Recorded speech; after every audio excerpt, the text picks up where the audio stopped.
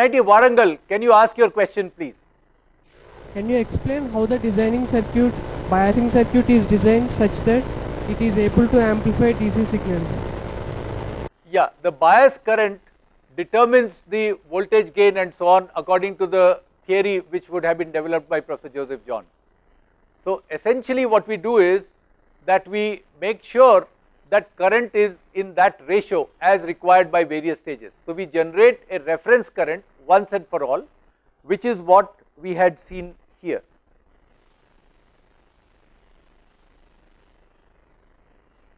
Then there was a transistor here which was diode connected,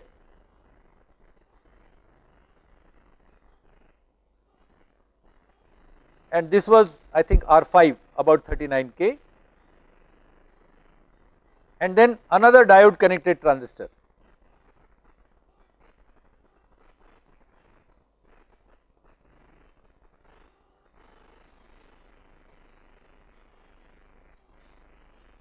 So there is a VBE drop across this and a VBE drop across this, and this is say plus 15 and minus 15, and this is about 39K. Therefore, if you just add up all the voltages, then you will get 0.65, that is this voltage, plus I times 39K, that is the drop across this, and plus another VBE, that is this voltage, and that should be equal to 30 volts. That is the potential difference between this point and this point. So now I is the only unknown, this VBE is also 0.65, and together they make it about 1.3 volts.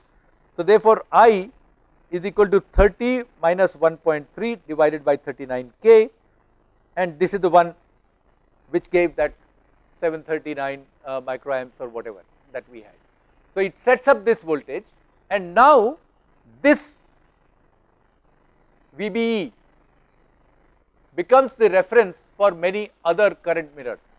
Now if you have an identical transistor with the same VBE, then its current will also be equal.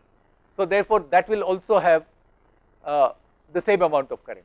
But if you want less current or more current, then you can choose to change the collector or the emitter size of that, which will then give you a current division in the ratio that you want.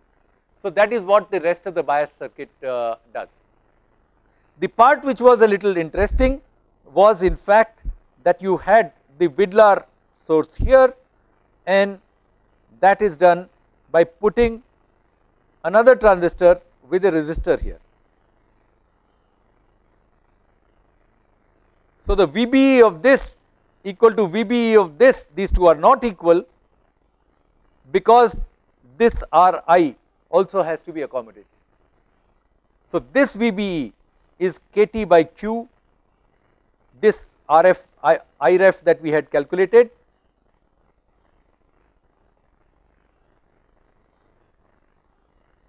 this is equal to KT by Q again. This voltage is now being calculated from the right hand side. So equal to KT by Q ln I2.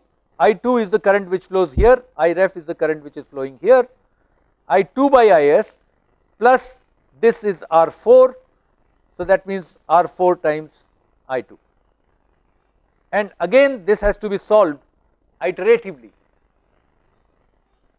to get the value of I2, and as I had shown, you get the desired value. So when you design that common emitter amplifier, then you find out how much current, the differential amplifier, then you find out that for the gain and the input impedance desired, how much current you need, and that current is then adjusted by the value of this R4, so that this guy will draw that much current. Over. Mufakkam College, Hyderabad. Hello, good afternoon, sir. In MUA 741 IC, in the beginning we are having two differential stages as dual input balanced output and dual input unbalanced output. Why we need two stages as balanced output and unbalanced output? What is the need? No, we would stick to this 741 design, because otherwise we will have no time left for discussing all sorts of other circuits. So, in this there is only a balanced input. The other input, by the way, which is provided in some circuits, as you can see here, that these two outputs are also provided, and the reason is that this circuit should be exactly symmetric to be truly differential, otherwise there will be an offset. So, in order to balance the two arms, you can put an external potential divider to ground between these two, and that is the one which will balance these two in this circuit. Okay? We will not be discussing other op amps in this discussion because we have very limited time and we cannot take over all kinds of circuits. So, let us just stick to this circuit.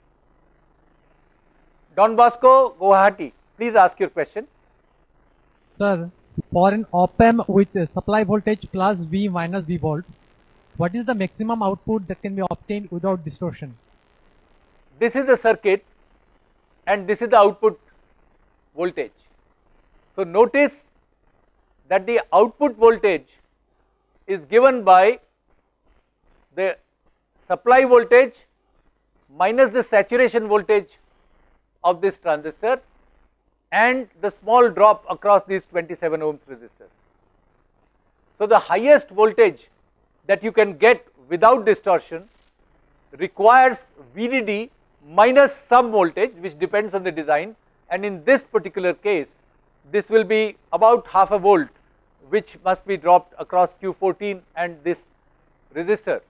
So, it can swing to within VDD minus whatever voltage is required, and this varies from the actual construction of these transistors and from design to design. However, it is typically almost but not quite rail to rail. So, if you actually try to raise it to a value which is much higher than that, then this transistor would be saturated and the gain would be small. So, therefore, then you will start getting distortion.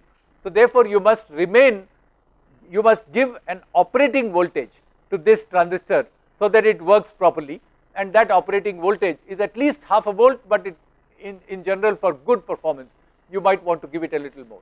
So, the output can then swing to within half a volt to a volt of the power supply in this design. But there are other designs which might use multiple transistors and so on, and therefore, this figure will vary for other transistors. Over. Kantai Periyar Vellore, could you please ask your question? Sir, my question is, first question is with respect to internal circuit diagram, could you explain a common mode rejection? My second question is, could you give a numerical example to find out CMRR practically? Over to you, sir.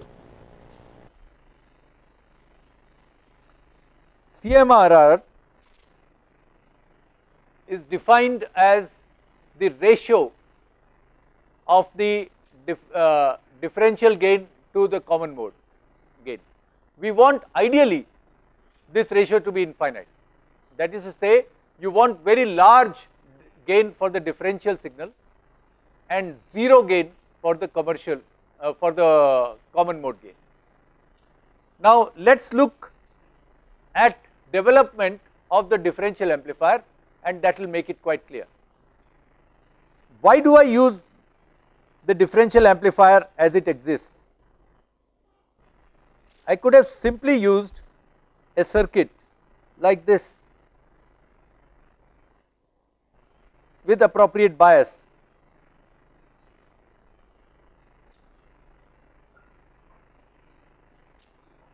And take the differential output from here. So, what would be the problem with this? Let us first try to understand that. Why do we use a differential amplifier with a long tail pair which looks like this?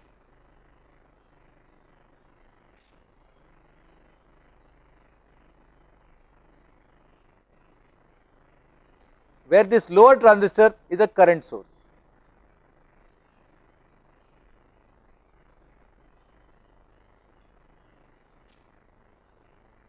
So, rather than using this simple circuit, we use this somewhat more complicated circuit in all differential amplifiers. So, there is some variant of this that you will find in all differential amplifiers, and the reason for that is the following. suppose I have inputs V1 and V2, then the common mode voltage is defined to be the average of the two, and the differential voltage is the difference between them. Now, what we want is that as long as the average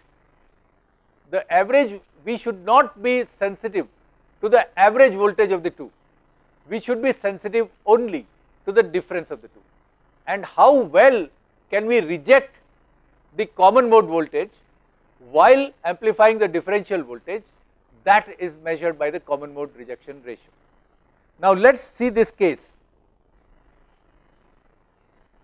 Suppose the differential voltage is 0, then suppose I raise both these voltages upwards,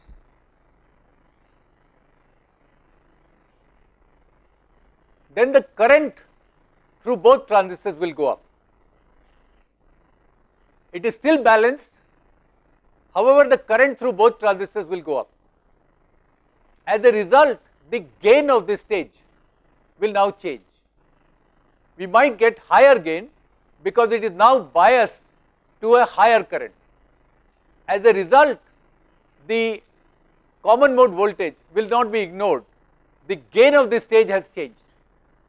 So, while the output might be A times the differential voltage, this has now become a function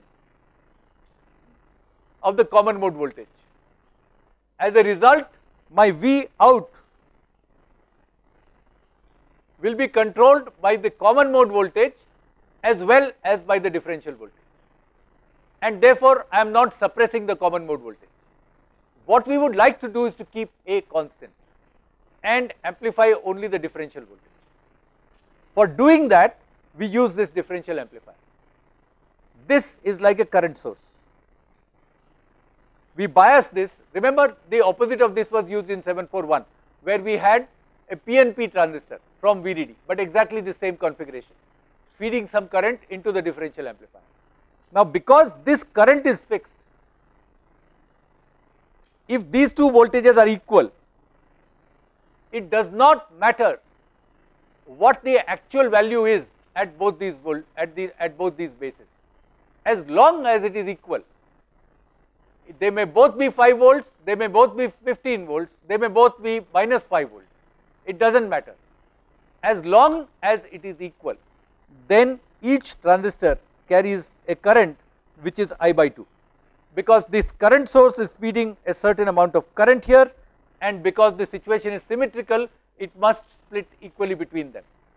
Therefore, the current through the transistors is now independent of the common mode voltage, and therefore, the gain is controlled by the current given by the current source and not by the common mode voltage. So, now we have a fixed gain and the output is determined largely by VD. So, this is the reason that we use a long tail pair to make the differential amplifiers, which tend to suppress the common mode voltage. The output tends to be independent of the common mode voltage. As far as the measurement of the common mode suppression ratio is concerned, it is quite easy to do. Let us look at this. In a practical circuit,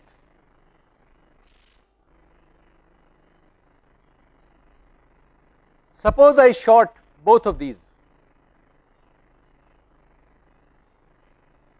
Now, any voltage that I apply here will be only a common mode voltage. Because the common mode voltage is suppressed, the gain of this will be very low now, not high, because there is no differential voltage at all. Therefore, if I see the gain of this, it will be less than 1, and by seeing the ratio of the amplitudes at this point and at this point, I can find out the common mode gain. Similarly, the differential gain has to be determined indirectly, because that is too high to be measured directly. So, what we do is we find the deviation from the expected gain because the gain is finite, and using that we can find the differential gain, and the ratio of the two gives you the CMRR. We have already determined the common mode gain.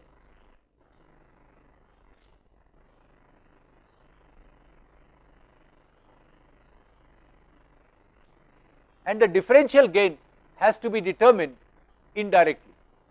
So therefore, if we can determine the differential gain, then we can determine the CMRR. So how do we determine the differential gain? Essentially the way I had introduced the common mode, the op amp first.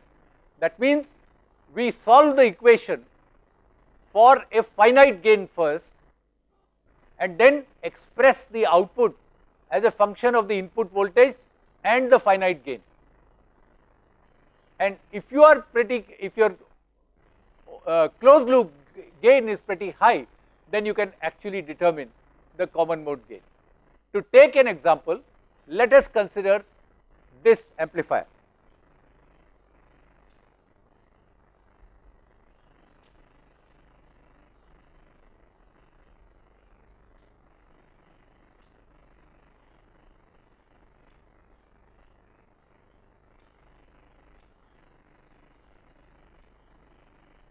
Notice that in this case we cannot assume virtual ground because we are assuming a finite gain. Suppose we want to determine the differential gain of this, which is G. In that case, V out is equal to G times Vx, this point being at input. The differential voltage is Vx minus 0, indeed 0 minus Vx, and the output will be in fact minus G times Vx, where the sign of G has been taken out. G is the absolute value. Once I have that, then I can find out Vx. So then I is equal to V in minus Vx upon 10k, and it is equal to Vx minus V out upon 1 meg, and that tells me that 100 equal to Vx minus V out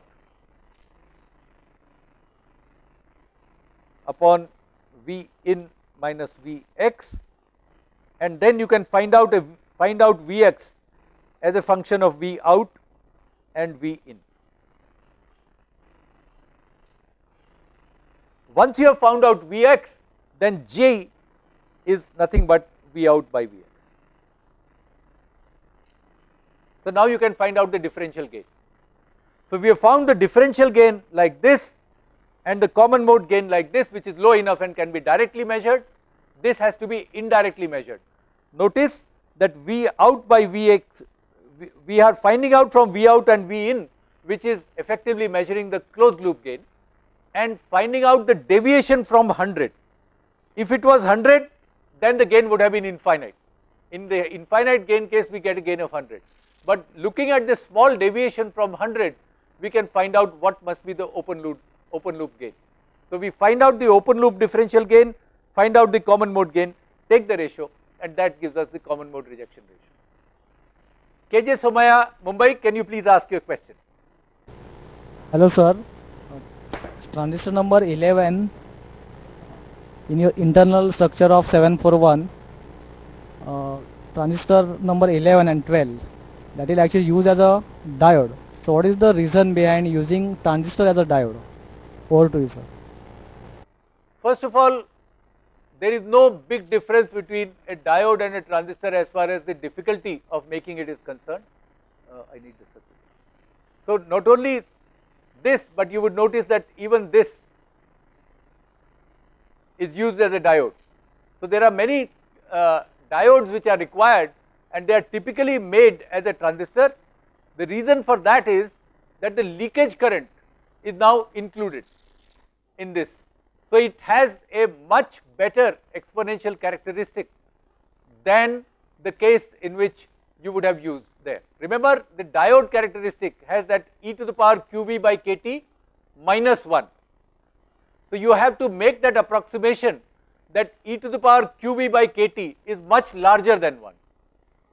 while that is a reasonable approximation, but if you connect it like this, then it becomes truly exponential. So it now has a much better behavior in terms of finding out kT by Q ln I by Is, that gives the voltage much better. So that is the reason, and it is no big deal. You are making so many transistors, it is just a matter of laying it out there, and it is actually quite convenient to combine all these transistors which are diode connected. So for example, Q12 is diode connected, but notice that Q8 and Q9 can be just made together with a common emitter and a common base. Only the collector is separate, and the collector of this is then shorted to the common base. So then in fact, while we are calling them Q9 and Q8, they are actually the same transistor. So there is nothing lost in using a transistor as a diode, and it has a slight advantage in the characteristic because the leakage current is now included in the total current of this. NIT Kurukshetra, can you ask your question please? Sir, my question is, many times I heard about open drain configuration, right? What's the need of open drain configuration? Because many times IC pins outputs are also open drain. So what is the need of open drain configuration?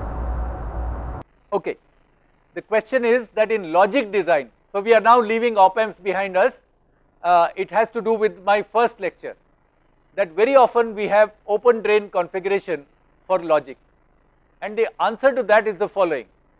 Suppose I have a bus and various devices are connected to this bus.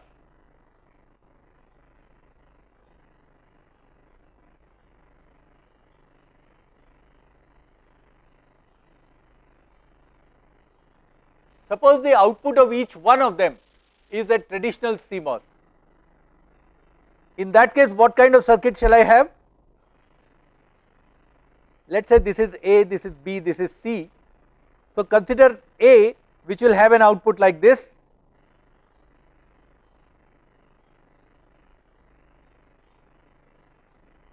and B will also have an output like this, and this is the common wire, that is this wire.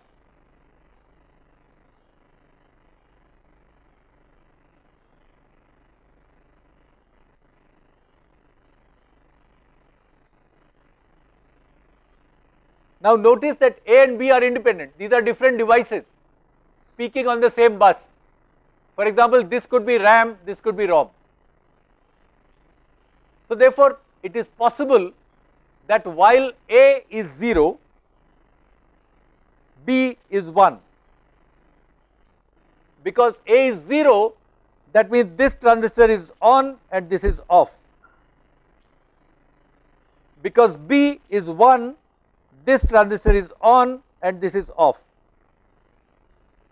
And now we have a direct path from VDD to ground through the two devices. And this will short your power supply. So you cannot use conventional CMOS devices in parallel shorting their output. Unfortunately, common buses require shorting of the output. So there are two solutions to this, one of which is to have open drain output, the other is to have tri-statable devices. In open drain output, this is what we do. Each device has an output which has the NMOS transistor, but does not have the pull-up PMOS transistor. So this is device A and this is device B,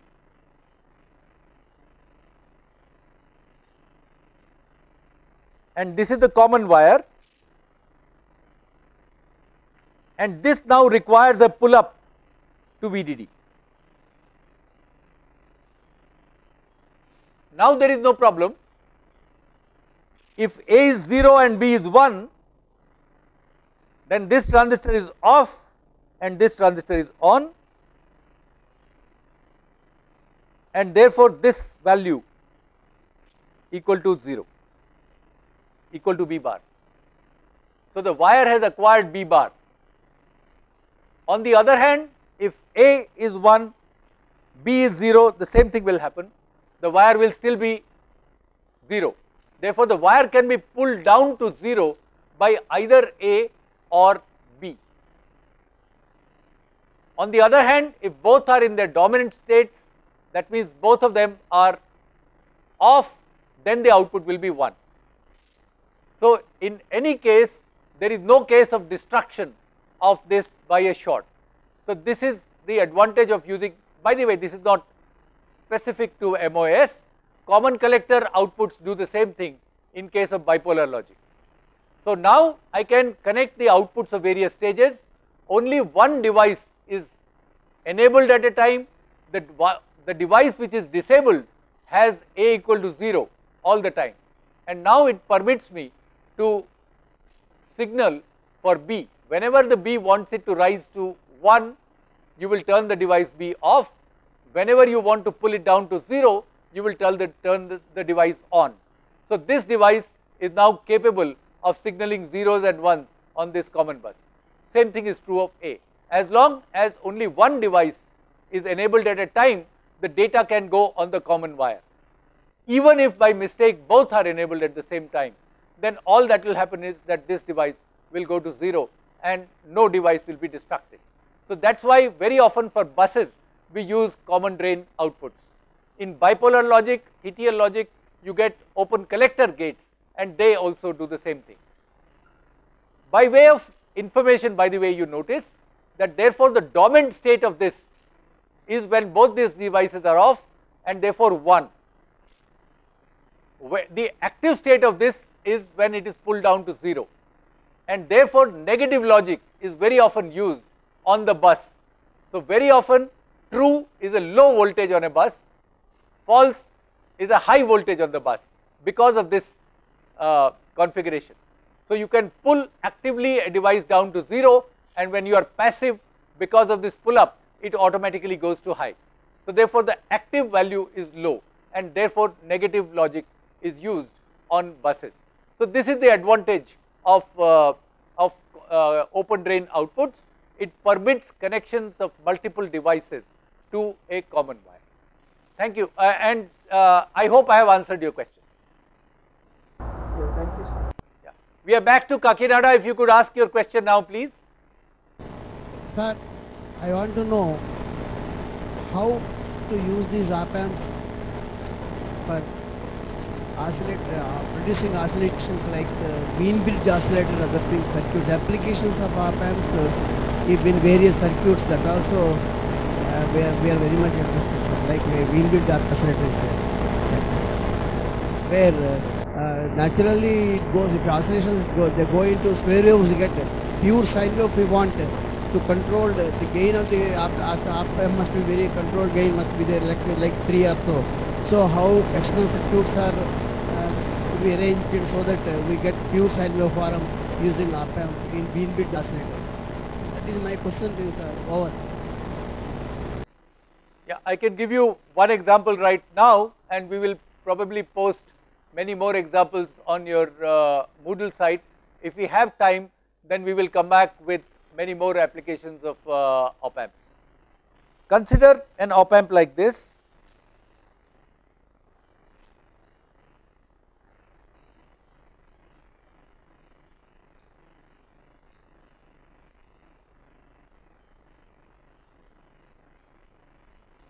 Now, if you have this as the inverting input, that means when the voltage here goes down, the output goes up. This is equivalent to 180 degrees of phase shift. If a sinusoidal input is applied, as this voltage goes up, the output will go down, and that is equivalent to shifting this voltage by half a cycle. So, that means there is a built-in 180 degrees of phase shift.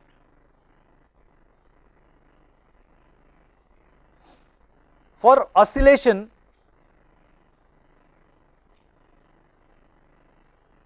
two conditions are required.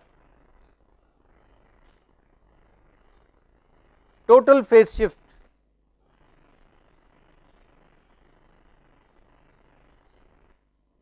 should be a multiple of 2 pi,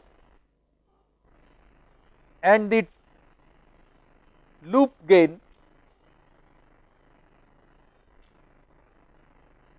should be 1. In fact, this is very close to what we discussed in the digital domain. When I talked of storage, I had said that you have to make a replica of the signal, and then that signal is not required anymore. Oscillators are similar. Oscillator produce an output in which no input is required. Therefore, you must be able to make a replica of the input, and producing something with a gain of 1 and an effective phase shift of 0 means that you have made a replica of its input. So, once oscillation starts, it can be maintained forever. So, these are the two conditions for making an oscillator. Now, in this particular case, 180 degrees of phase shift is already produced. How can we produce the remaining 180 degrees?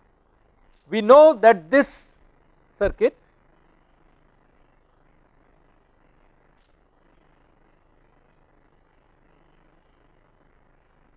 can at the most produce 90 degrees of phase shift. In fact, the phase shift is asymptotically 90 degrees. It will always be less than 90 degrees.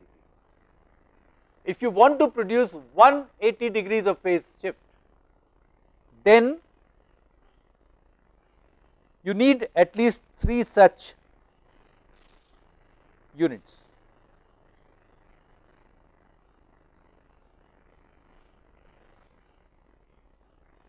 Now, this unit can produce at some frequency a phase shift of 180 degrees. If we connect this unit between output and input, let us see what happens. So, I am now talking of the phase shift oscillator.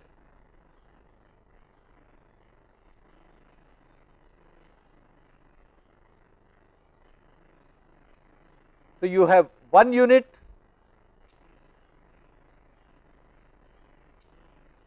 you have the second unit and the third unit. Now, it is possible to configure this C and R values so that 180 degrees of phase shift is provided here because of the inversion, and this provides a total of 180 degrees of phase shift. We also have to control the closed loop gain of this amplifier. So, therefore, to configure the closed loop gain, actually rather than returning it to the ground, we make this into a resistor like this and have a feedback resistor and put the ratio of these two resistors so that the closed loop gain is just right. Now, consider this configuration. Because of this CR configuration, the signal is actually attenuated. In fact, if you analyze this circuit, if this is V in and this is V out, the current is given by V in divided by R plus 1 by j omega c, and therefore, the output V out is R times I, which is R upon R plus 1 by j omega c into V in, and therefore, V out by V in, that is equal to j omega c R upon 1 plus j omega c R V in. Now, this is less than 1, as you can see. Therefore, there will be some attenuation of the amplitude and the phase will be tan inverse omega c R. Tan inverse omega c R becomes 90 only when the argument is infinite. For any finite value of omega c R, this can give a phase shift less than 90. Therefore, we require at least 3, otherwise we could have made do with 2 such units, but because the value has to be less than 90, then to produce 180 degrees of phase difference, we use 3 such units and arrange for omega c R to be 60 degrees. Now, we have got a closed loop gain, we have got an attenuation of a certain amount, it comes out actually of the order of 29 or so, and then therefore this configuration should provide a gain of 29 again. So, it should have precisely that much gain.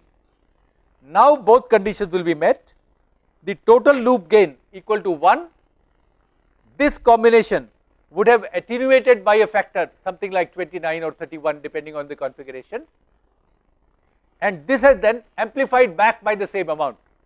So, the total gain is 1 and the phase shift is 180 here and a further 180 here. So, that the total phase is 360. Now, both conditions for oscillation are met and this will act as an oscillator.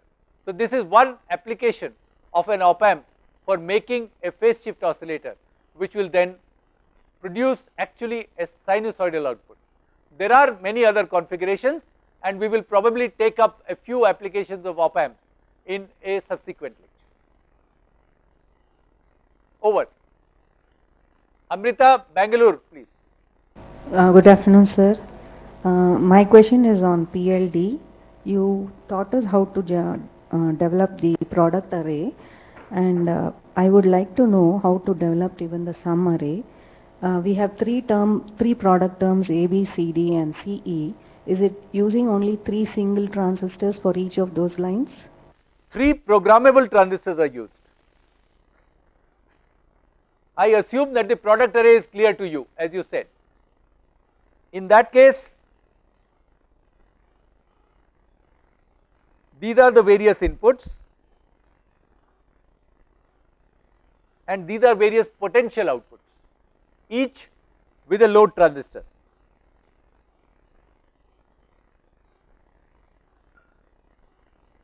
And so on, and these are the various outputs. Suppose I want to include this product and this product in my output. I want to take the sum of these 3 products. I may have produced a large number of products, but for one particular sum, I want the sum of these. That means I actually want to produce the OR of all these. And that is very easy because I can have a NOR first followed by an inverter. Now, notice that in terms of logic, this was a NOR array. So, I put down exactly the same circuit with these outputs as its inputs and produce a NOR array here. And if I enable the transistors of this line and this line, then for this row, so inside there is this row and I have enabled the transistors of these 3 lines, then I will get P1 plus P2 plus P3, or in this case it is P1, P3 and P4 bar. And again now we do at the output the same trick that we had used at the input. That means we give straight and complemented versions of each output. So therefore, the straight output is P1 plus P3 plus P4 bar, but this output, because it also has the inverter, will be P1 plus P3 plus P4. So now I have added the products. Please confirm whether that was your question and whether I have answered it or not. That was right. And is that meaning that we can program only the product array and not the sum array? In a fully programmable PLA, both can be programmed. So the advantage of partial programmability is that you produce all possible terms and then you can make do with only one programmability. That is to say, you decide which term is of use to you, all are generated anyway. So then you can make do with less programmability, but you may have products which are redundant. On the other hand, you can make both of them programmable.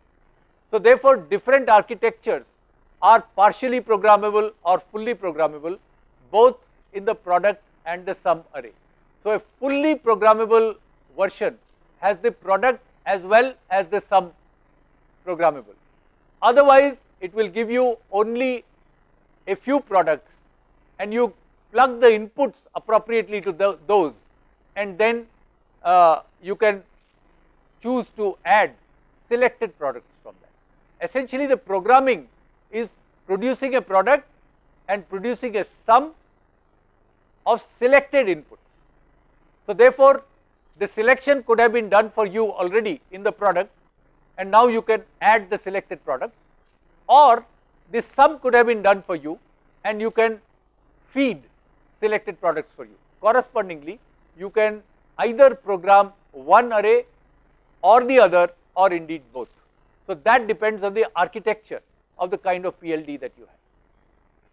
Over. We can now take a question from MKSSS Pune. Hello, good afternoon, sir. So in the first stage of 741 operational amplifier, the first stage is differential amplifier. We can see that the differential amplifier is symmetrical in nature. In the then how will assign inverting and non-inverting pins to that differential amplifier? The functionality of those pins are different, but we can look from differential amplifier, both are symmetrical in nature. So over to you, sir. Yeah, this actually this depends on how the two inputs are combined. I will illustrate by a simplified circuit which will make it clear. So let us take the MOS equivalent of that. That way we will cover MOS op amps also while answering this question.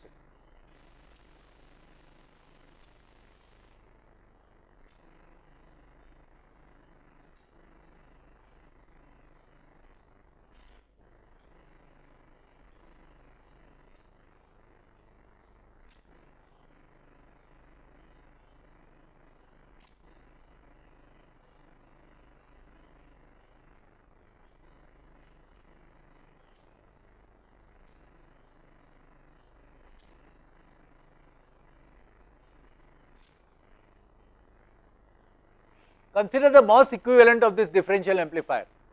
This is very similar to the combiner that you had seen for the bipolar case. Now let us see how this output will behave. Now this is a current mirror, and therefore both these currents must be equal. Okay. So let us say that this current is I1 and this current is I2.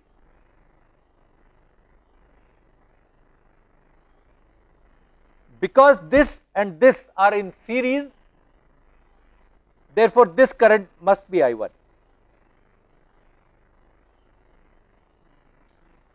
Because this and this are current mirrors, therefore this current is I1.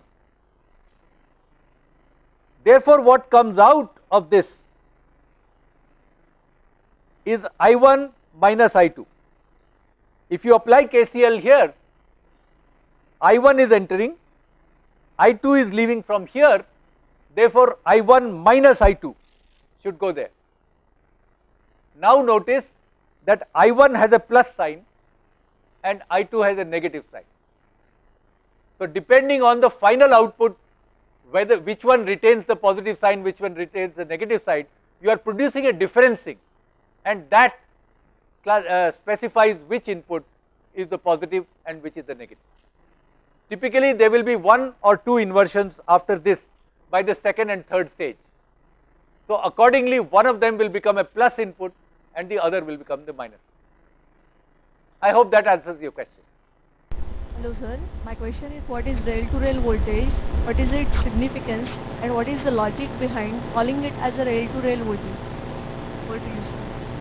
The power supply lines are often called rails.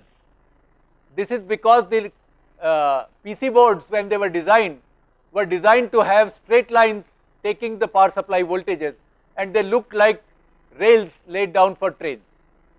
So those are called rails. So therefore in case of an op amp, this is a rail V plus and this is a rail V minus. Now the rail to rail voltage is the total voltage difference seen by the circuit connected to this. For example, an op amp like 741 might have plus 15 volts here and a minus 15 volts here. So, while the power supplies are plus minus 15 volts, the devices have to operate with a voltage difference of 30 volts. Therefore, while designing this circuit, it has to be designed to withstand 30 volts. So, that 30 volts is the rail to rail voltage. That means the voltage difference from this rail to this rail is actually 30 volts. So, rail to rail voltage is nothing but the total power supply voltage in case of a bipolar supply. In case of a single supply, this is not much of a deal. The rail to rail voltage is still valid, but it is just equal to the supply voltage. But if you have multiple voltages, then depending on their magnitude and sign, the rail to rail voltage has to be taken as their difference, and this circuit has to be designed to withstand that total absolute value. Therefore, we need to calculate the rail to rail voltage. And when the output is able to swing all the way up to this voltage and all the way down to this voltage, then it is said to have a rail to rail swing.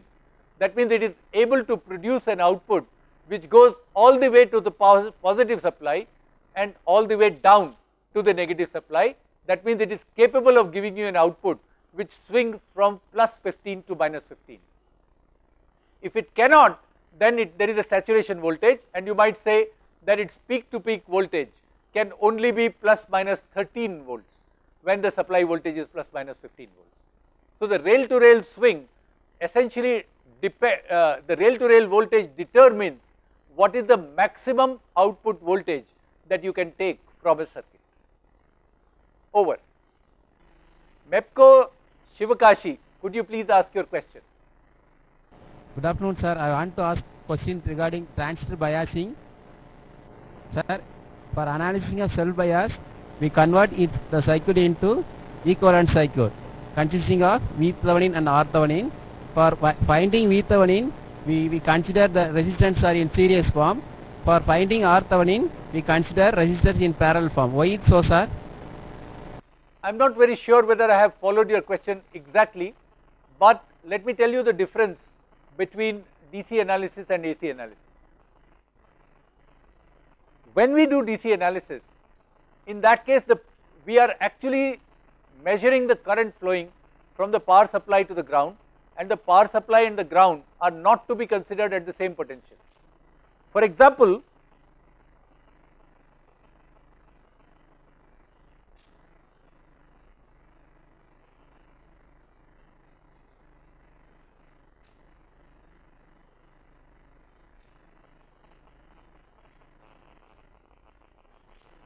consider this common emitter amplifier. If I am doing DC analysis, then to find out the current flowing through this path, I must take these two resistors to be in series, because they are indeed connected in series across the DC supply. However, when I do AC analysis, at that time I am looking at differentials. I am looking at only differences in voltages, and there is no differential of voltage here and there is no differentiation of voltage here. These voltages are held fixed. Therefore, as far as AC analysis is concerned, both of these are at ground. Therefore, the equivalent circuit will put this point at ground and will put this circuit also at ground. If you now look at this circuit, then concentrated only on R1 and R2, you have this one at ground and this is also at ground. Therefore, R1 and R2 are indeed now in parallel, with one end connected to ground in both cases and the other end connected to the joint. Therefore, as far as the AC analysis is concerned, they are in parallel, because both these terminals are effectively ground. An AC ground means the voltage which never fluctuates, which is held fixed. So, therefore, both are at AC ground. and therefore that puts R1 and R2 in parallel. However, as far as DC analysis is concerned, then both of these are not at the same potential, and for current flow I must take as they are, and then they are indeed in series. I was not very sure whether that is the question that you wanted to ask, so I will come back to you whether that has answered your question. Thank you, sir. Over. Srinivasa Institute, Kakinada, could you please ask your question? Good afternoon, sir. My question is related to op-amp, sir. Why op-amp slew rate is limited? At very high frequencies, why op-amp output is distorted? These two questions are somewhat related. Let us look at the output of an op-amp. Again, because it is simpler, I will illustrate using a CMOS op-amp, but the principles are exactly identical in case of a bipolar.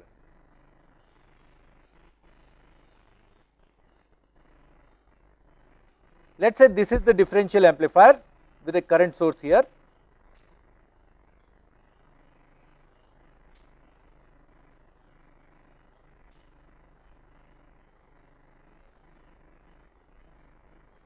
And the differential to single ended converter that we had talked about earlier. If you look at the output, what is, suppose there is a capacitance here.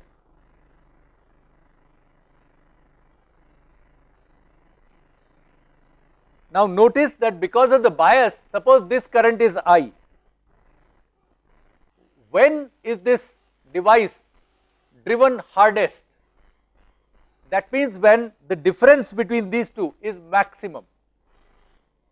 So then what will happen, that all the current is going through one device and zero current is going through the other device. It cannot be any different.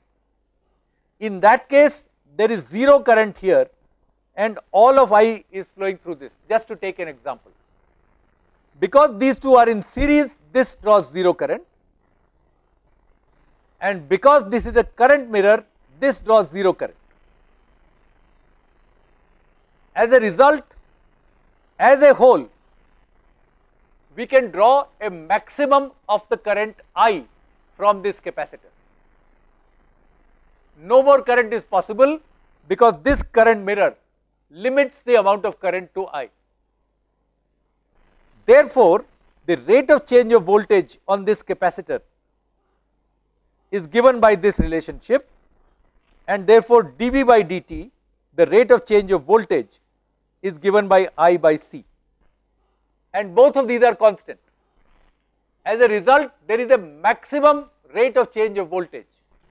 If you require the output voltage to change at a rate higher than this, in that case it will not be possible for the output to change at that rate, because in order to change the output at a higher rate, you require more current, and this current source limits the current to that value. This being the case, this puts a limit on the value of dV by dt, and this is called the slew rate limitation.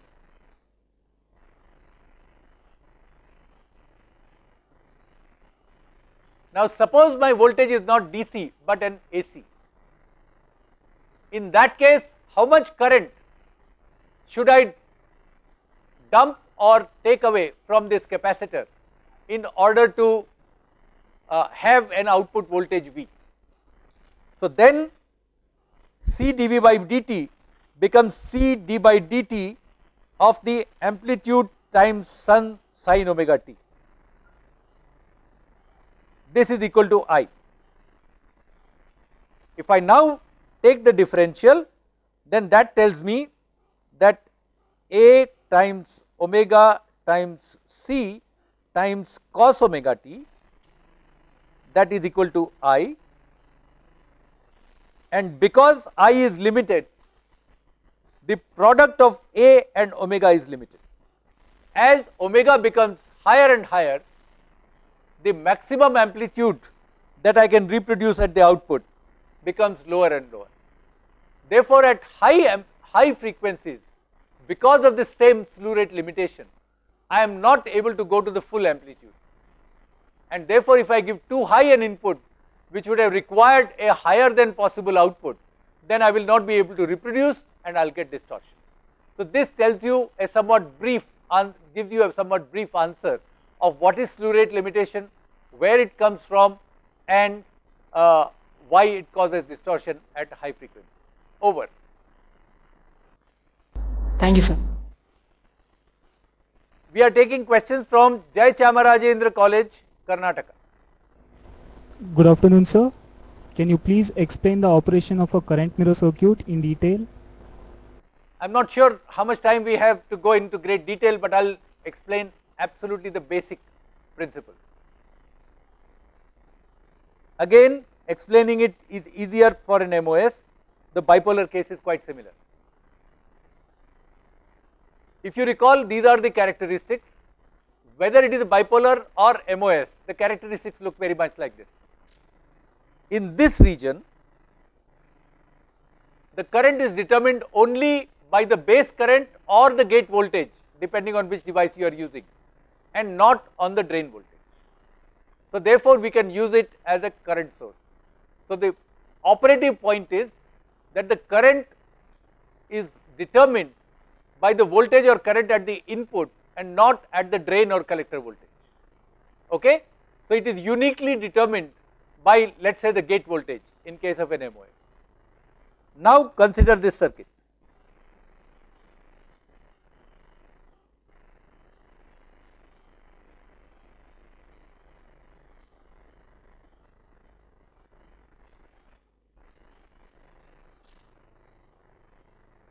This is a current mirror, and you could be drawing some current from here, let us say by putting a resistor here.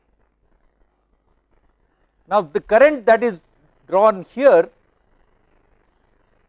the saturation current is given by K by 2 into Vg minus Vt whole square. It is because it is not a function of Vd that it is determined only by Vg and is insensitive to changes in the drain voltage here. However, in this particular case, on the left hand side case, it is also connected to the gate. So, the same voltage is Vd and Vg. So, therefore, this guy is not a current source. However, this one is a current source. And how much current will flow here?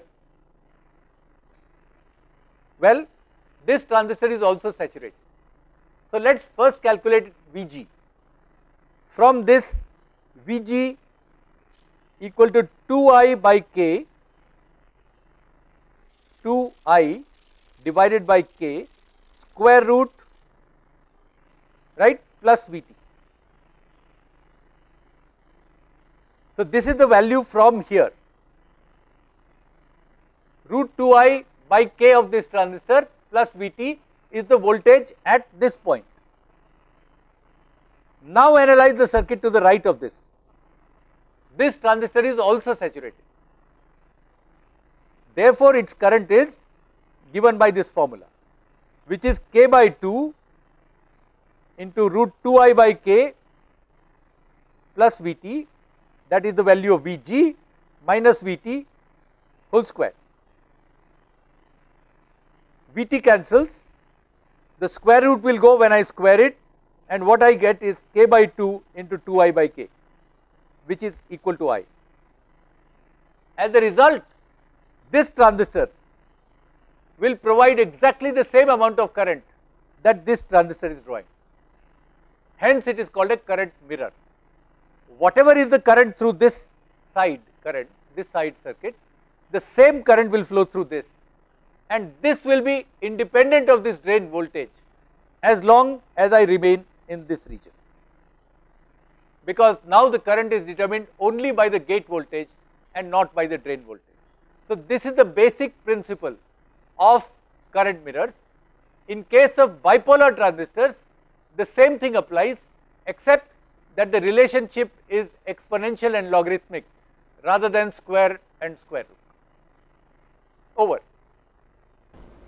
Thank you, sir, and the explanation was simply superb, sir. Thank you.